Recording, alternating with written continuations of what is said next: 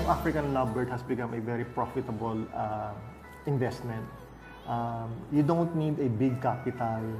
For me, I will always recommend that you start from the bottom.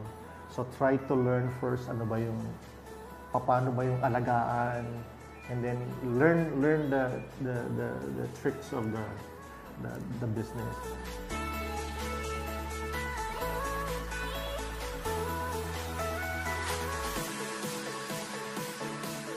Space requirement, it's again maliit, you don't need a big space to house yung African lovebirds. Standard breeding cage is 17 inches by 17 inches by 30 inches.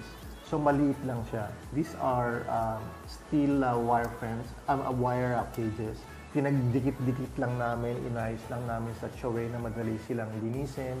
It will not occupy a big space. Kami nilalabas namin kasi yung aming mga nest box. The normal practice ng mga ibang breeders is yung nest box nasa loob. Yung sa amin is we try to put the nest box sa labas. So in that manner, mas merong space na pagliliparan yung mga ibon.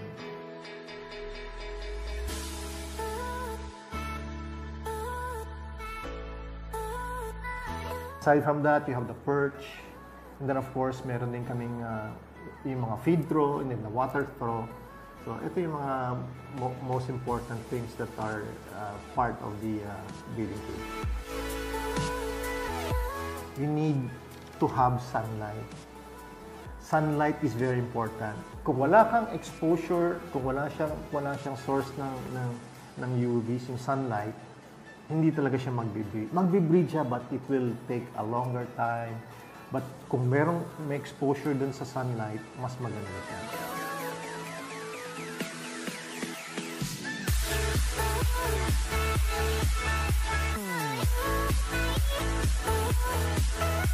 We initially give them chopped na pechay, chopped na carrots, and hard-boiled eggs. A few lang.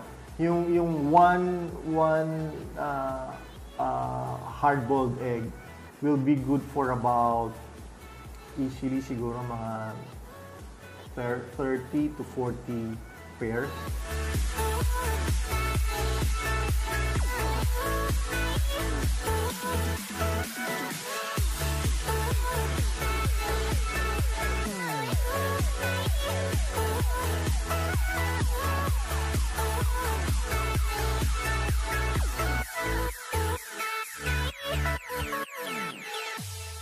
So we give that initially in the morning at 5 o'clock. After 30 minutes to an hour, we pull that out, and then